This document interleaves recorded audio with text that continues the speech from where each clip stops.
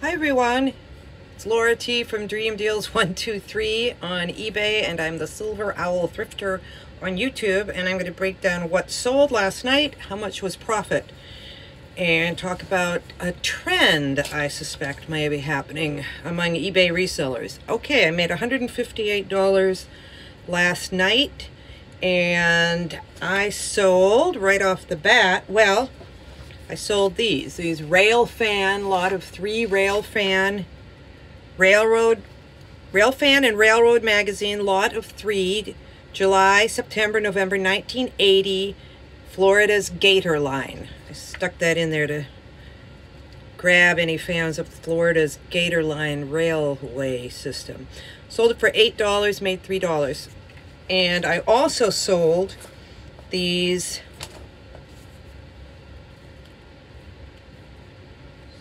Air Classics Quarterly Review, lot of 4, 1978. So they're like the spring, summer, fall, winter. And I sold those for $21 and made $13 on those. Now the reason I wanted to talk about that is I have a box about this big of these things, and I don't want to take it with me when we move. I want to start moving these things. I've had them for years. And so I just went and put everything 40% off on sale, and I made a couple of quick sales, so I'm really happy about that. And I also sold them. I wanted to talk about a trend that I think is happening, but I'll talk about that at the end, and I have to talk about another close call by your eBay reseller, Silver Owl Thrifter. Sold this Talbot's medium linen coral tunic. So tunic is kind of a long style. Henley is where you have these buttons. Men's Henley shirts are very popular. Henley relaxed fit long sleeve. Maybe maybe a 3/4 sleeve, but it's got a button up there. Anyways, not going to worry about it. Whoever bought it saw the pictures. And I sold this for $21 and made $12 on that.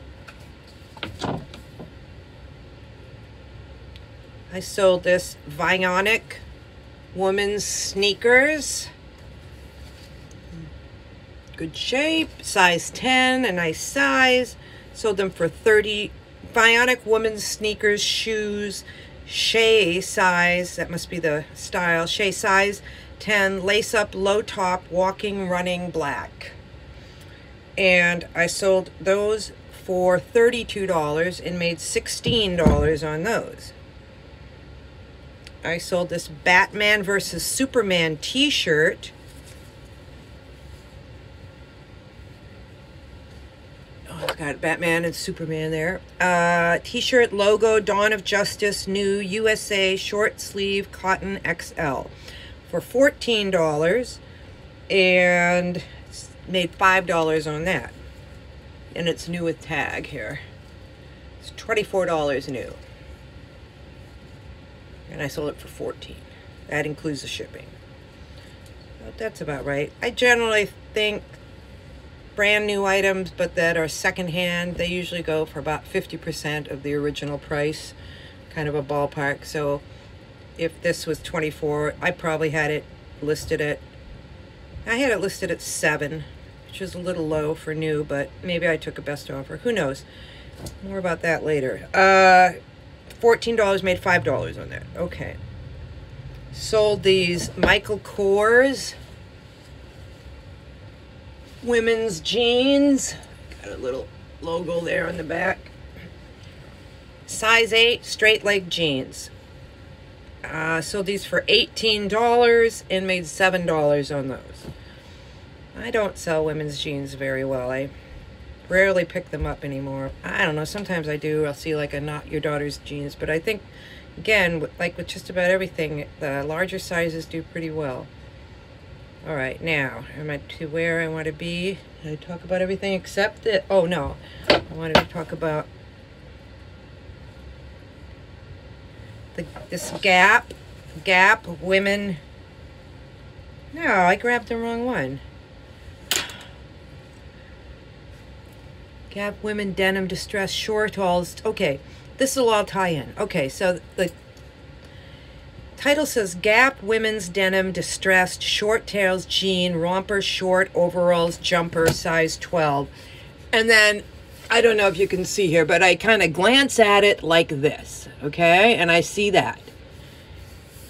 And so I go back there and I'm like, oh yeah, I got some rompers, jumpers. This isn't a romper though. This is, well, it is an overall. So I just grab this thinking it's the Gap one, but this is actually Madewell. Thankfully, I am becoming ever more diligent at checking things before I just throw them in a bag and ship them. Because this is what else I did today. I sold Land's End Tankini top blue-white 22W. Again, I don't know if you can see there, the kind of middle one. That's it. So I glance at it and I'm like, blue and white. Okay, blue and white. And I go in my big box where I just put all of my, every single bathing suit is in one big box, which maybe needs to change. I'll tell you my thoughts on that too. So I grab this, okay? Blue and white, tankini. Yeah, tankini means it doesn't have a bottom, it just is the top. Land's End, I look at it and it says 16DD and I'm like, oh no, I wrote the wrong size in again. And I was like, how can I do that? How can I do that? And then I'm like, wait a minute. Could I possibly have another Land's End tankini blue and white that looks like this? You bet I can. You bet I can. Huh? This is the one. This is the Land's End 22W. See, this is what happens. I like this style. I like Land's End. I like tankinis. I like blue and white. They make a lot of bathing suits. So when I pick them up, I just pick them up. I pick up the same thing. I have like 2,300 items. And when you have that many, and you keep going back to the same kind of bread and butter items all the time, you're going to start having duplicates of things. And that has gotten me into big trouble by the old me would have just grabbed this blue and white Land's End and thrown it in there. Well, maybe I wouldn't because anyways, you know what I mean. So, and then the same kind of happened with this one, right? Okay, so be careful. Be careful out there. It's a jungle. It's a madhouse. Just around here. Anyhow, what else? Oh yeah, the trend. Just from a few of the resellers that I watch, like Hustling Hooks, Big Yumbo, Kaylee Elaine, to mention a few, I've noticed that a lot of them are constantly and consistently going back into their old inventory and putting it on sale, just like I am.